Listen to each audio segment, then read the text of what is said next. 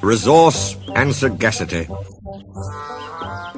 Oliver is a Great Western tank engine. The other railway wanted to scrap him, so he ran away.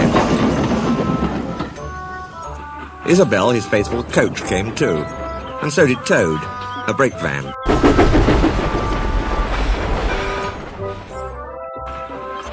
At the last moment, they were nearly caught, but Douglas saved them.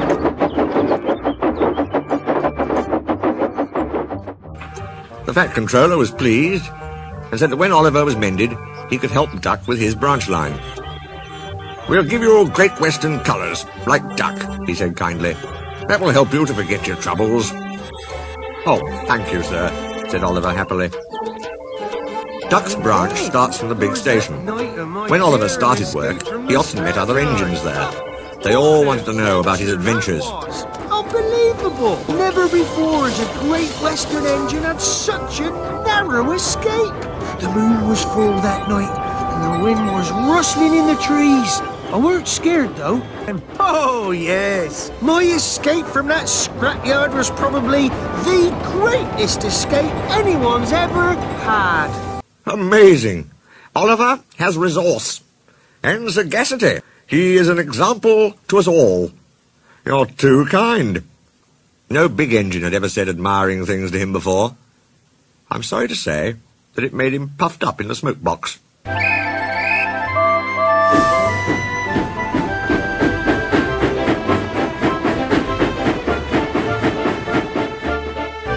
Henry says I'm amazing. He's right. What do I care for trouble? I just push it aside. Just listen to him. Just listen to him. He's proud. He's conceited. He's heading for trouble. I feel it in my frames.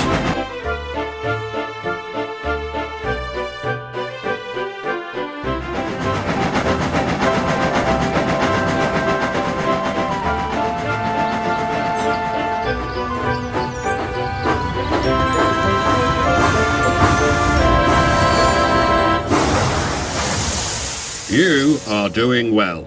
Now, you must learn how to look after trucks. All trucks are badly behaved.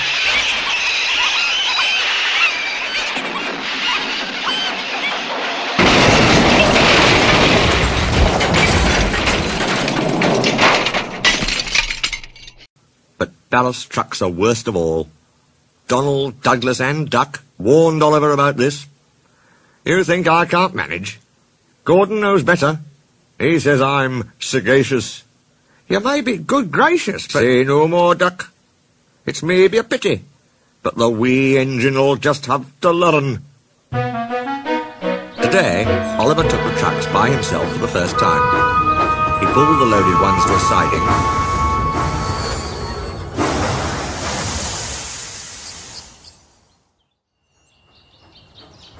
and pushed empties to the chute.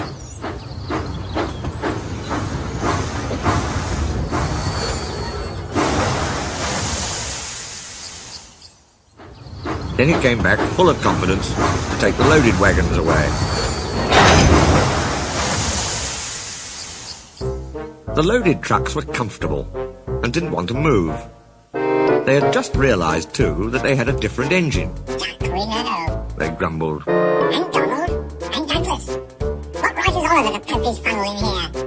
"Look sharp," puffed Oliver. "Smartly there." "That's not the way to speak. Pay him out." The trucks moved off easily.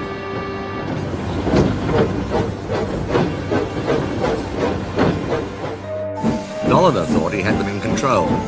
"Trucks," he told himself proudly, "don't play tricks on me. I'll arrange them on the middle road and start away as soon as Duck arrives. I can't understand why he says they're so troublesome."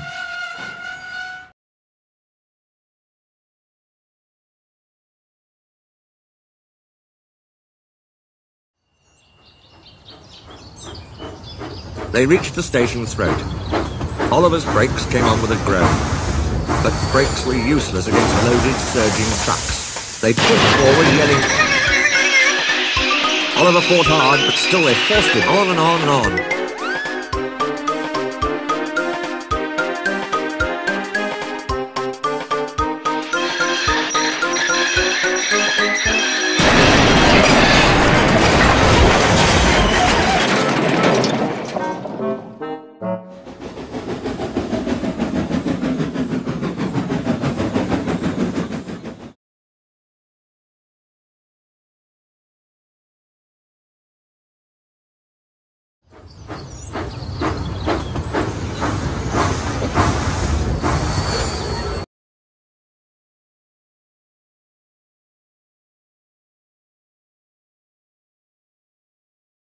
Hello, Oliver.